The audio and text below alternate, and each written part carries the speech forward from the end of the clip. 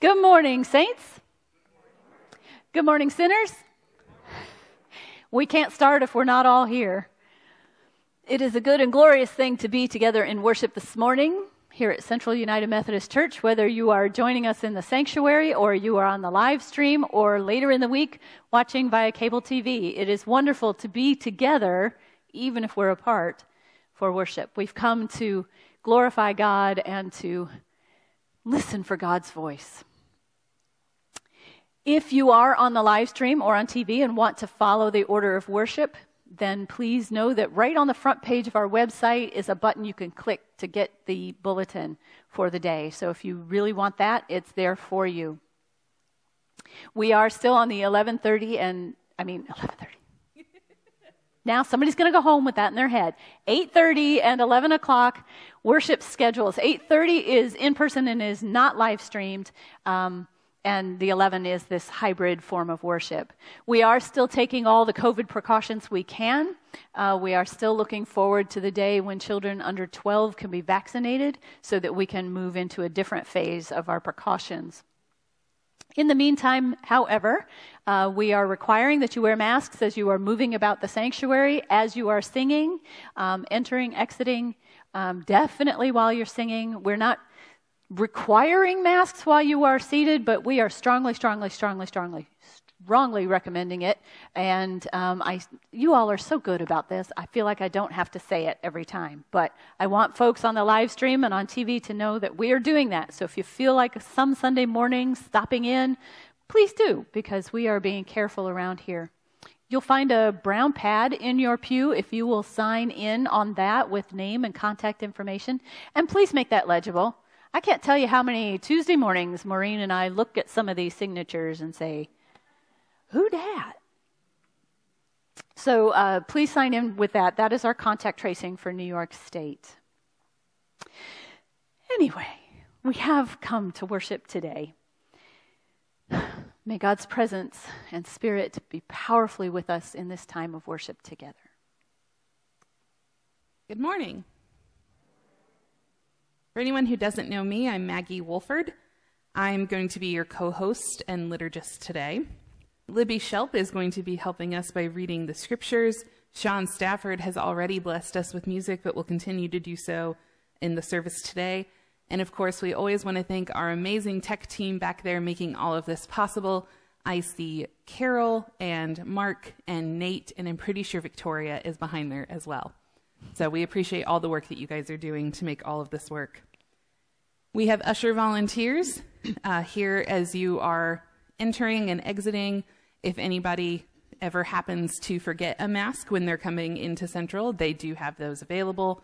And if you have any questions about where to find a bathroom, or if you just need, a quiet place to get away from people, they can help to direct you to those options. Amber Gaylord is hosting our chat this morning, so if any of you get out your phones, you can see her there and join the conversation. She does a wonderful job of welcoming everybody by name, and we appreciate her work in doing that. As the service continues, if you have prayer requests that you want to raise on the live stream, please just remember you have to be signed in to your YouTube account to comment, and please do remember that those are public, so please only share things for which you have received permission. As Michelle said, we are gathered for worship today in many places and at many times. We have music to lift our spirits. We have scriptures and a message that will help to celebrate our lives and the life of God's people and the work that we in this church are doing in the continuation of the tradition of the history of all church, remembering the life and memory of Christ. May the Holy Spirit meet us in this time of worship together, and let us begin our worship with a prayer. The words will be on the screen. Holy One, you are the great inviter, always extending a welcome to us. But too many times we respond with caution, fearful of what may be required of us. We respond with narrow delight, hoping the invitation is to do something that's not too difficult. We respond hesitantly, not trusting or believing that you are really want and invite us. We respond with excuses, waiting to make a full commitment, waiting to give more until we feel ready. Loving God, enable us to respond to your invitation to pray, to give, to serve. Make us open to receiving what you give and to risking something new for you. For you are the beginning and the end, the journey and home. For this we thank you. Amen. Would I have answered when you called, come follow, follow me? Would I at once have left behind both land and family? Oh, the familiar road held me by its flame, and kept the spark within my heart from bursting into flame.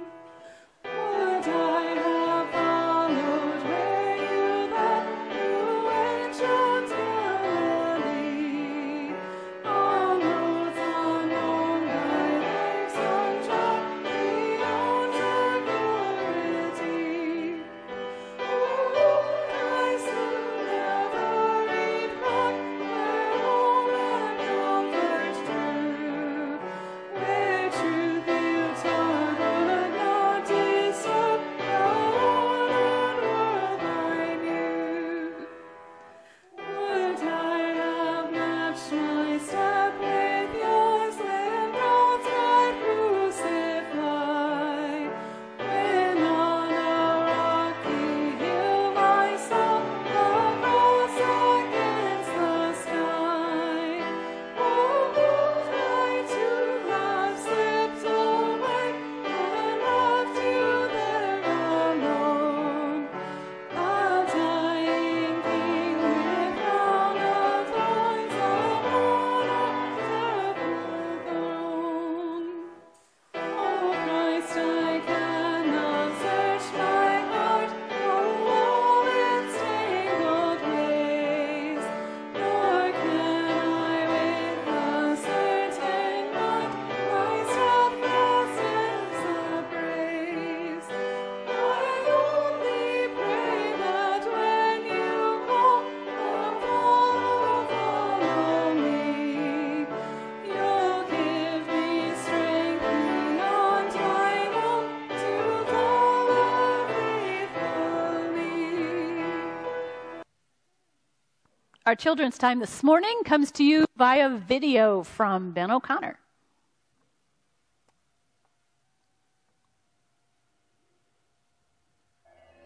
Hello, I see you.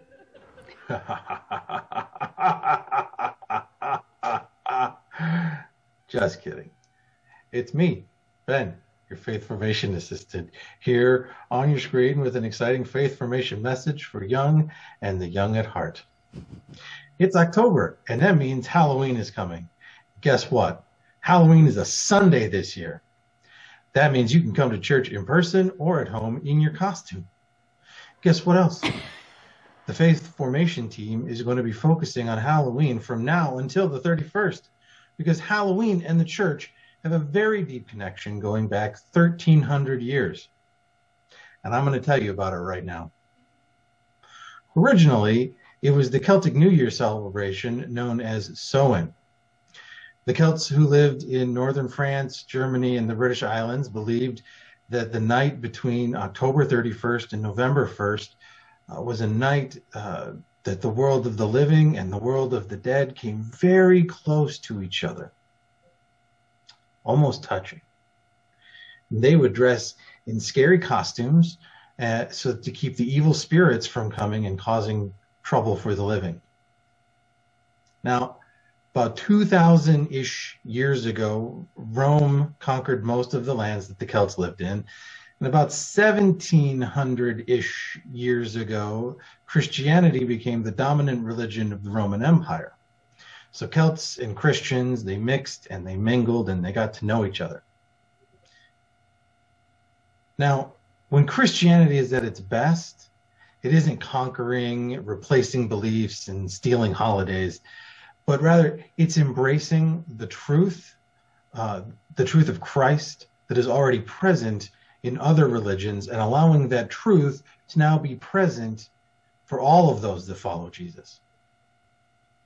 So in the 10th century, Pope Gregory III moved the celebration of saints and martyrs from May 13th to November 1st. Now, it wasn't because he wanted to stomp out paganism. Really what he was doing was accepting the truth that the thin spaces existed and recognized a link between the existence of this world and the next, and proclaimed the first to be All Hallows Day, the day in which we are closest to the cloud of witnesses, the saints and the martyrs that came before us, pointing out the truth and the way of Christ to others. As the Celts slowly adopted Christianity as their own, they continued to practice dressing up and scaring off the evil spirits the night before All Hallows Day. And so that day, or so that on All Hallows Day, we could be with the good spirits, the saints and the martyrs. That night became known as All Hallows Eve, and eventually was shortened to Halloween. Now, as time progressed and Europeans colonized North America, they brought with them their holidays and celebrations, including Halloween. Now, slowly, European cultures became less involved in the church, but still loved holidays. And they really liked Halloween. So they slowly took away a lot of the churchy stuff and the All Saints Day that followed, and it became a non-church holiday. You still get to dress up, but you get candy and you watch scary movies and you throw parties. But at its core, it is still a celebration or a preparation for a celebration about those that came before us. Isn't that cool? I think it's pretty cool.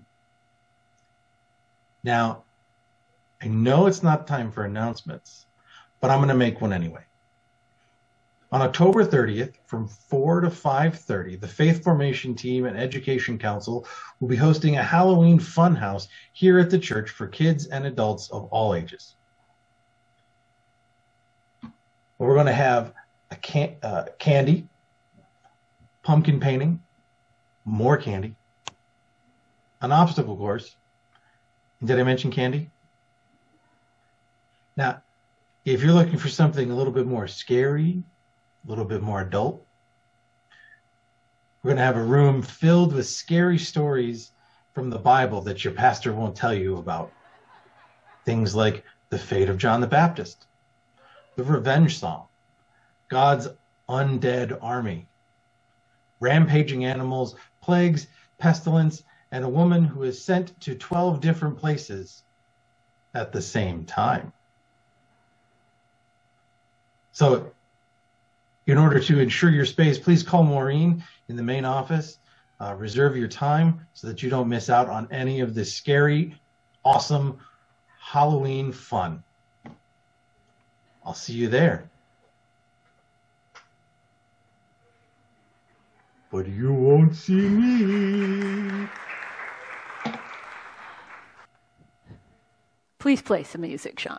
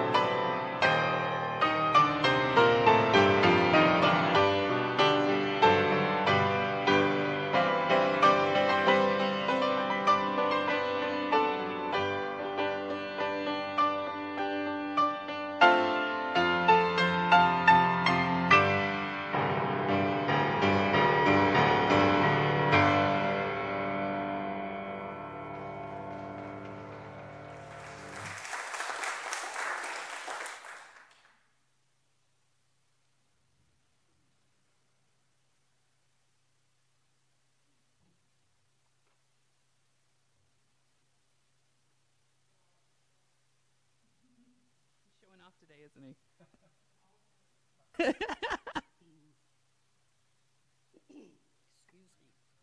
The reading this morning is taken from Mark 10:17 from the Message. As he went out into the street, a man came running up, greeted him with great reverence, and asked, "Good teacher, what must I do to get eternal life?" Jesus said, "Why are you calling me good? No one is good, only God. You know the commandments: don't murder, don't commit adultery, don't steal, don't lie, don't cheat, honor your father and mother."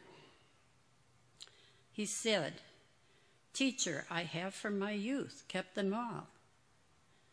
Jesus looked at him hard in the eye and loved him. He said, "There's one thing left. Go sell whatever you own and give it to the poor. All your wealth will then be heavenly wealth. And come, follow me." The man's face clouded over. This was the last thing he expected to hear, and he walked off with a heavy heart. He was holding on tight to a lot of things and not about to let go. Looking at his disciples, Jesus said, "Do you have any idea how difficult it is for people who have it all to enter God's kingdom?" The disciples couldn't believe what they were hearing, but Jesus kept on. "You can't imagine how difficult. I'd say it's easier for a camel to go through a needle's eye than for the rich to get into God's kingdom." That got their attention. "Then who has any chance at all?" they asked. Jesus was blunt. "No chance at all if you think you can pull it off by yourself. Every chance in the world if you let God do it." Peter tried another angle. "We left everything and followed you."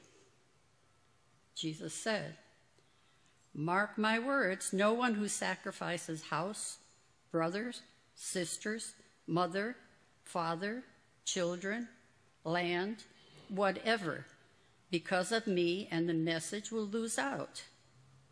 They get it all back, but multiplied many times in homes, brothers, sisters, mothers, children, and land, but also in troubles. And then the bonus of eternal life. This is once again the great reversal. Many who are first end up last, and the last first."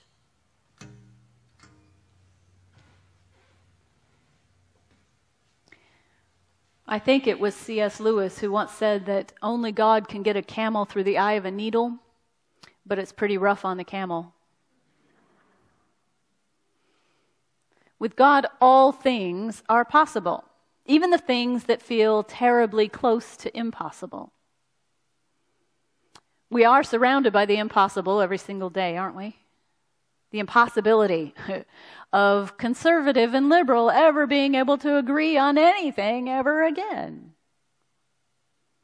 The impossibility of restoring our planet's balance and reversing the climate changing damage that's been done. The impossibility of complete recovery after these devastating natural disasters year after year after year. The seeming impossibility of ending a pandemic not everybody takes seriously. And I'm sure you can name plenty more. And we really don't even have to look too far outside ourselves to encounter the impossible in our own lives. We feel it, don't we? How many impossible things are you dealing with right now? The impossibility of broken relationships being restored. The impossibility of overcoming an illness or an addiction or a disease. The impossibility of making ends meet on shrinking budgets. The impossibility of life ever feeling normal again after pandemic and catastrophe. Plenty of those are confronting our hearts as well. Lewis Carroll's Alice says to the Queen while in Wonderland, "There is no use trying. One cannot believe impossible things." "I dare say you haven't had much practice," said the Queen. "When I was younger, I always did it for half an hour every day. Why, sometimes I've believed as many as 6 impossible things before breakfast." We get stuck in our thinking, like Alice in Wonderland, that there's no use trying when something seems impossible. The impossibilities will win and we will go down in defeat. And that's the end of the story. One might as well try to get a camel through the eye of a needle. That's what the young man in this story is facing. He's asking Jesus an earnest, heartfelt question. What should he do? And Jesus tells him, be careful what you ask for, they say. Jesus says, get rid of the things that are standing between you and God. Get rid of the obstacles that trip you up. Leave behind the things that you pay more attention to than you do to God. And then you will learn what it is to be a child of God. You will learn what real life looks like. And this young man thinks that's impossible. Well, to be fair, that can feel impossible for us too, can't it? Leave behind our temptations. Leave behind our prejudices, leave behind our traditions and our patterns, leave behind our control, leave behind our comfort. Not that too. The thing is, and it's good news, that Jesus never gives us an impossible task. You have to look at the story another way. Jesus is telling this young man not what's impossible, but what is possible. It is possible, he says, to let go of the things that keep us from committing fully to a life in God. It is possible to let God change our hearts or our lives or our church or our communities or our world, because God can and God will. And in that change,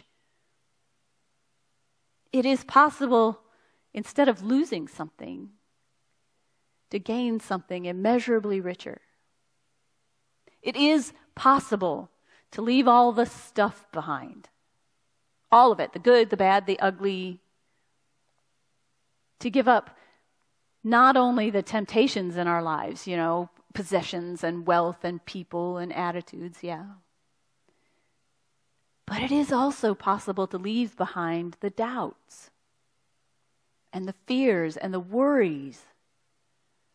All those things that have a hold on us. And those things overlap too. The stuff hangs on to us as much as we hang on to the stuff. Cleaning out a house to sell, anyone? Debbie? Yeah. It is possible. It is possible. It feels hard, but it's possible. In exchange, there is the promise and the offer of abundant life, deeper relationship, fuller living, satisfied hunger, completed wanderings, abundant and eternal life in God. That's what it means to be a disciple, after all. It doesn't mean to become a saint, and it doesn't mean to become something we're not able to become or to sustain. What it means is to be willing, freely willing to give up those things that keep us from committing every part of our lives to the God who offers us wholeness beyond our imagining.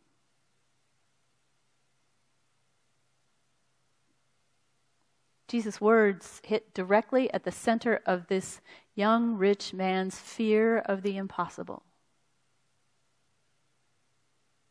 And you can see that right there in the story, the pain the words caused him. He doesn't scoff. He doesn't shrug off Jesus' suggestion. He is shocked. He goes away grieving. He goes away in pain because he knows it's true.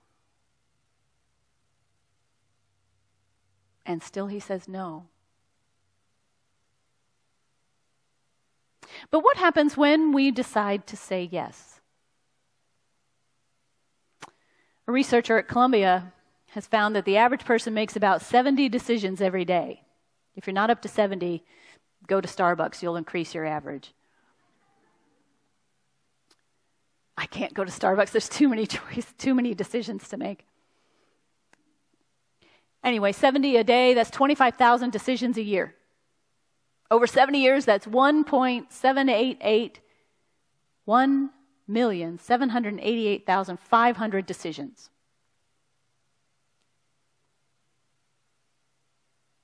Albert Camus said, life is a sum of all your choices. You put all of those 1,788,500 choices together, and that is who you are. We are the choices we make. Now, what if those 1.78.5 million choices we make in a lifetime were all on the side of yes? Even when risk is involved, even when I don't directly benefit from saying yes, even when nobody notices, even when everybody notices. What kind of impact would 1.78.5 million yeses make in our lives and in the world? Now, sometimes it is easier, much easier, to say no as a first response when we encounter something new. No keeps us safe. No keeps the order of the world around us in place. No is sometimes the only control we have. But when we say no to the things that God offers us, what are we missing? I continue to be in awe and wonder at the ways the leadership of this church has said yes in the last few years. Yes to rethinking all sorts of things. Yes to rethinking space and ministry and program. Yes to extending our reach to embrace others we don't even know and may never know. Yes to creating staff positions to help us do that. Yes, yes, yes, in the face of risk. What if it doesn't work? What if someone in the church gets upset? What if? But yes. And the thing is, when God offers us an opportunity, when God leads us to an opportunity, when God shows us a vision or plants a dream in our hearts, yes is pretty much always the correct answer. Just like at children's time, Jesus is always the right answer. And if we aren't there yet, God will keep working on us.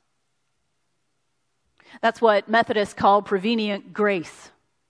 It's God there with us, working on us until we see that our yes is the answer that brings life and peace. You can ask anyone in this room who has or is exploring a call to ministry of some kind how that works.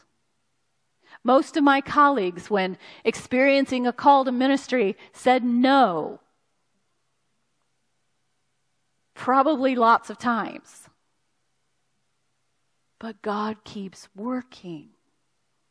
God keeps getting us to yes. God will get the camel through the eye of a needle. It just works so much better when the camel's willing. This is really a shocking teaching of Jesus here. Discipleship, being Jesus' people, means we don't get to do it all our way all the time. Discipleship, truly following Jesus, reverses all our expectations of what it means to live our lives. You remember when you were a kid? I know you remember when you were a kid. Don't tell me you can't. And you thought about all the things you would do when you were finally an adult. out from under the thumb of those controlling parents, right? Candy for dinner. Did I mention candy? Staying up till midnight, not brushing your teeth or showering every day. And then you grew up and you realized that candy gives you heartburn and cavities and a sugar crash and empty carbohydrates. And staying up all night means you're awful the next day. And basic hygiene really is a good thing overall when it's possible. Discipleship means letting go even of those thoughts about how we're going to be in control. It means giving up control and letting God have it because we recognize and trust that God really does intend the best for us. Even when we can't see it, even when we can't feel it, even when it feels like it costs too much. Discipleship is the realization that it's truly worth it. Discipleship is when our faith in God is justified and when God's faith in us is justified. Everything else, all the things we hang on to, are obstacles. They're trip hazards. They're accidents waiting to happen. Is it impossible? God can and will make a way where there is no way. Even into our eye of the needle hearts. Thanks be to God for that. Amen.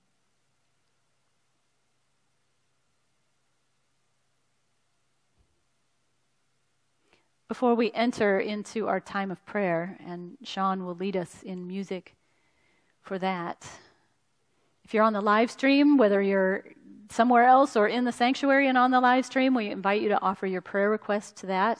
Do remember, it's public. Do remember, if you are offering somebody else up for prayer, please have their permission to do so. Or if you like, name where you've seen God at work in your world this week. We'll have the same chance here in the sanctuary. And as we listen to the music, that will give those on the live stream time. Do be mindful we may not be announcing everything that comes into the comments because sometimes they come pretty fast.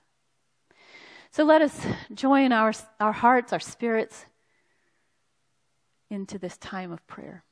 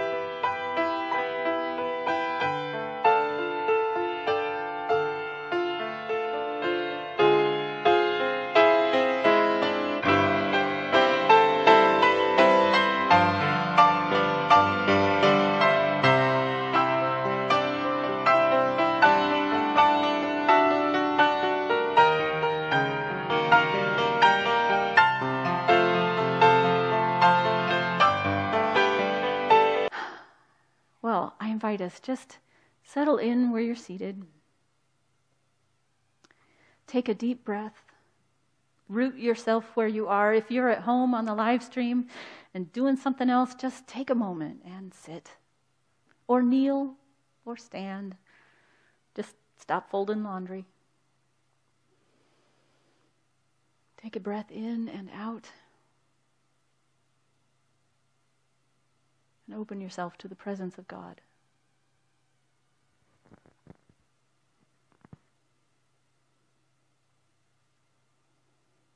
Let the silence fill you.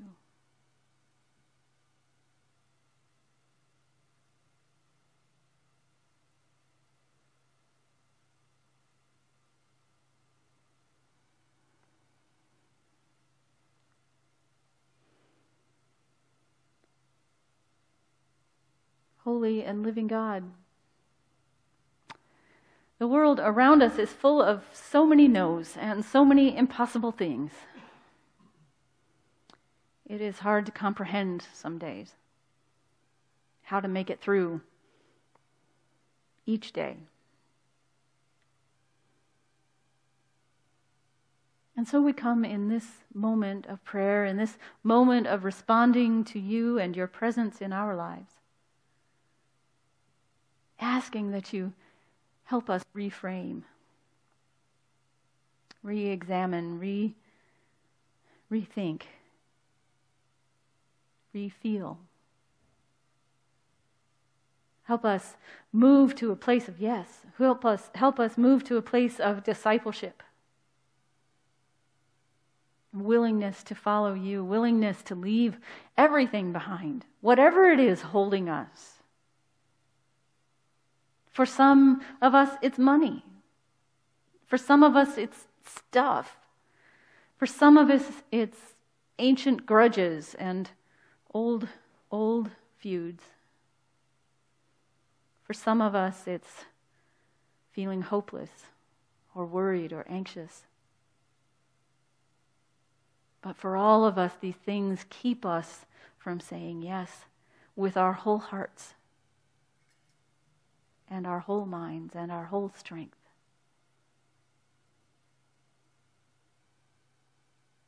And so we ask, Holy One,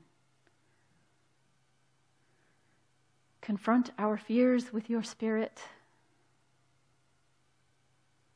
Confront our anxiety with your peace. Confront our no's with your eternal yes. Remove the obstacles. Help us break down the walls we've built. Help us tear down the bumps we've put in our own way. Help us give it all to you.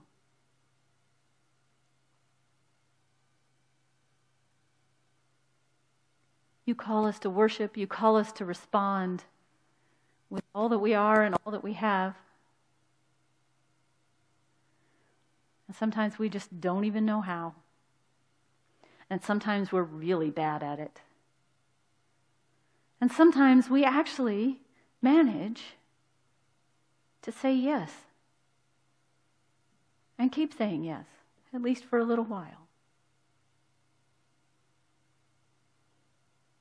We ask today for the courage and the grace of the Christ to fill us and to fill all that we do and say and think. Because you have called each one of us into life, into love, and into serving the world by serving you and others. We've begun that work with naming names and reading lists and holding people close to this church, close to our hearts. But there are so many more we bring into prayer, so many more whose lives are linked with ours, family and friends and neighbors and coworkers and people we just see at the grocery store. And Holy One, we ask that you meet each one in whatever it is they're facing. Hear us as we lift their names to you, as we speak them aloud.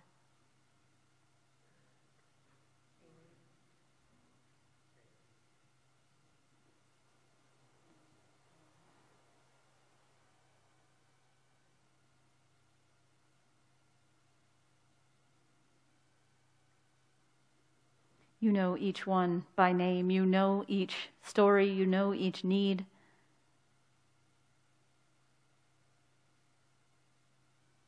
Be powerfully present with each one we've named, and be powerfully present with us as we become your hands and your feet and your love in action with each one we've named and more besides. We ask all of this in the name of Jesus the Christ, the one who calls us, the one who challenges us, the one who teaches us always to pray. Our Father, who art in heaven, hallowed be thy name. Thy kingdom come, thy will be done, on earth as it is in heaven. Give us this day our daily bread, and forgive us our trespasses, as we forgive those who trespass against us. And lead us not into temptation, but deliver us from evil. Thine is the kingdom, and the power, and the glory forever.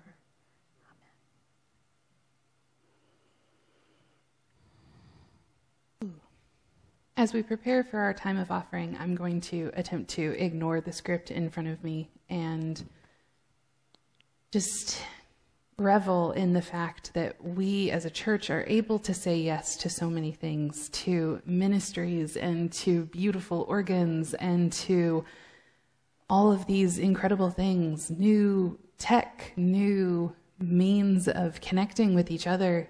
We are able to do all of that because so many of you, be you here in the sanctuary or watching, have also said yes. When we as a church have asked you to give, you step up. When there is a need, you're there. Whether it's a capital campaign for the organ, whether it's your promise to give that helps us to know there will be funds to do things like our Shepherd Supper and our clothing center, or it's Afghan refugees who most of us will probably never meet.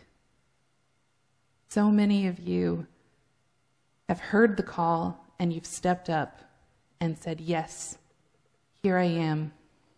What do you need? What can I give?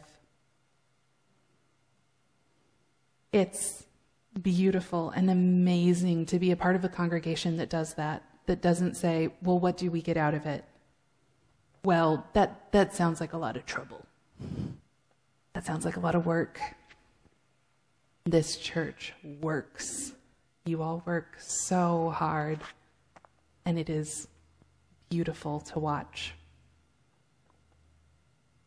So today, as we come into this time of offering, I just want you to think about something that this church does that speaks to you. Maybe it is the beautiful music. Maybe it is the service that is offered here. Maybe it's having a wonderful pastor and fabulous staff who make all of these things possible. I just want you to hold something in your mind and think about the ways that we can continue this work.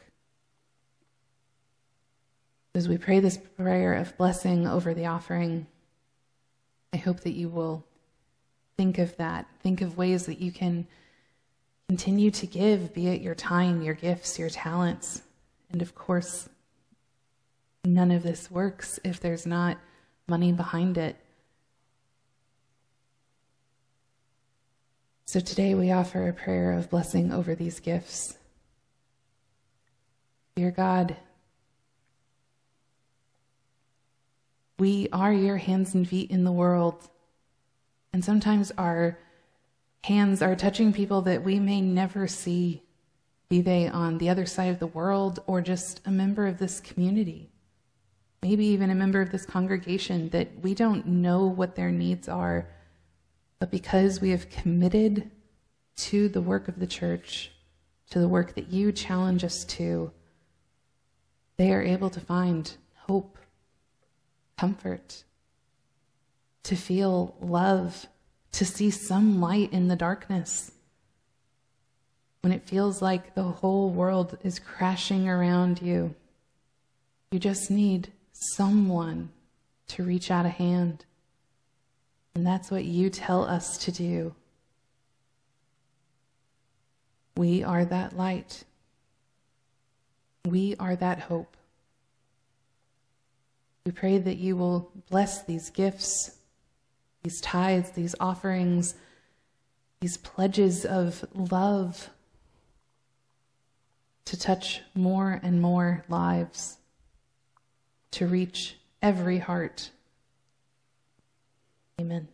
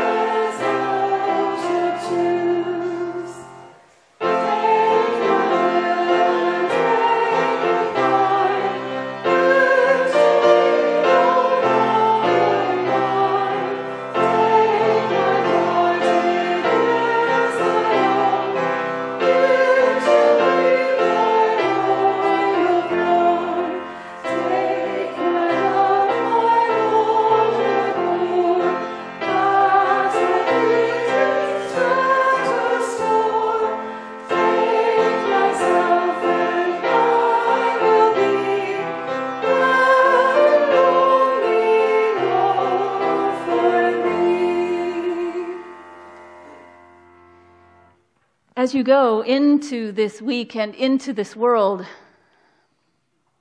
I hope you'll go saying yes. God promises to strengthen you and give you courage as you do. Go and may the peace of the Christ go with you.